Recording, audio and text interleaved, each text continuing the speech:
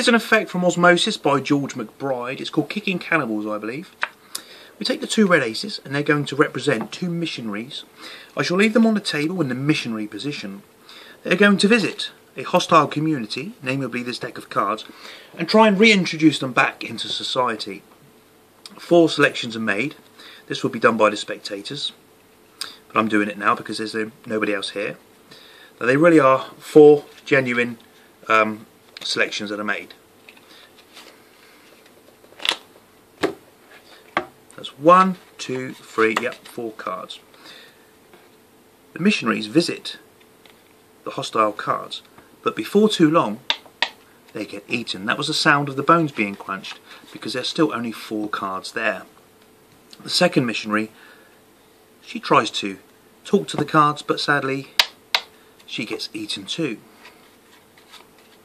But there are only 4 cards in the whole hostile community that would do that. That would be the Kannibalz. You can see they're cannibals because each one has a K in the corner.